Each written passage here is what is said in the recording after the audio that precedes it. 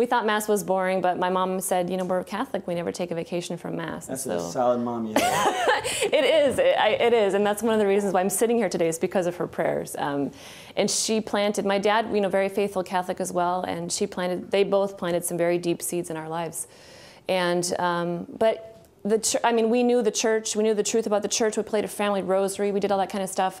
My mom forced me to go to like youth retreats and things like that, but I didn't know my faith, and when I talk about knowing it, I didn't know it here. I was horridly uncatechized, and when I was in college, I was dating a man who was, his father was a Southern Baptist minister, and this man would always challenge me. It's like, you Catholics, you guys worship Mary, and I'm like, I don't know, do we?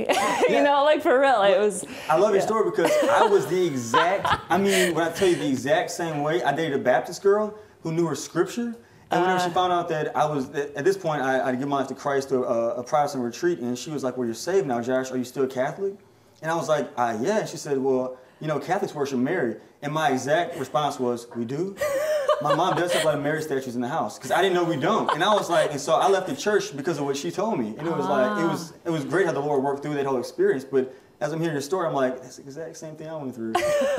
Exactly. And so even though I went to CCD and we did, I don't know, somehow I missed the boat. I didn't really believe, and I guess I really didn't experience the reality that when the priest takes that piece of bread and he breathes on it, and it really becomes in persona Christi, in the person of Christ, the body, blood, soul, and divinity of Christ. I had no idea.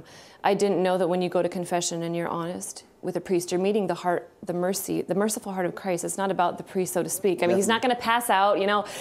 And you speak the truth. Not only does Jesus heal you, but you know, he gives you extra grace, but he also wills to remember your sin no more. Right. And that's what's so powerful, because sometimes people are scared of confession, or even after they've confessed a sin, sometimes the evil one can bring it back up to you, and then you're like, oh man, I'm so bad for what I've done. And it's like, no, if you confessed it, it's done. It's over. The Lord does not remember it anymore, so why are you remembering it, you know? Totally. Yeah, definitely. And so totally. So cool.